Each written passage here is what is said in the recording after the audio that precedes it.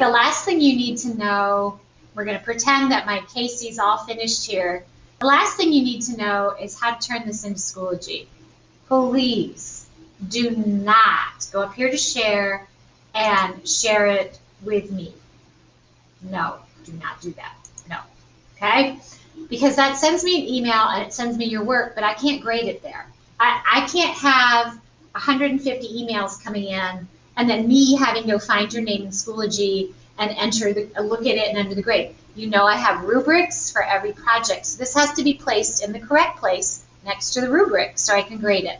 Well, how do you do that? Well, you just download it as a JPEG. So you go over here to File. Oh, first things first, you want to get your photo out of there.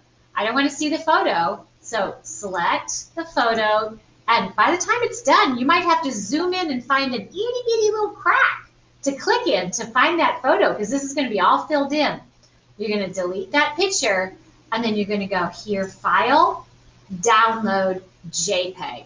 A JPEG is a picture.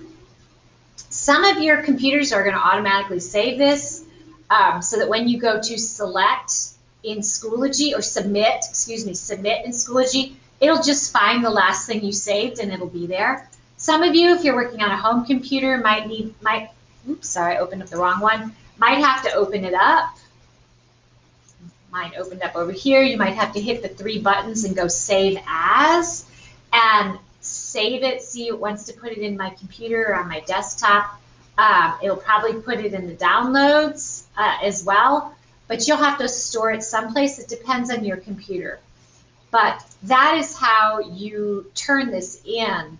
You have to turn it into a JPEG and then submit attached file JPEG, and that's how you will turn it into Schoology. Now, before I forget, I'm going to go backspace, put my picture back so that I can keep working on Casey here. All right, thanks so much.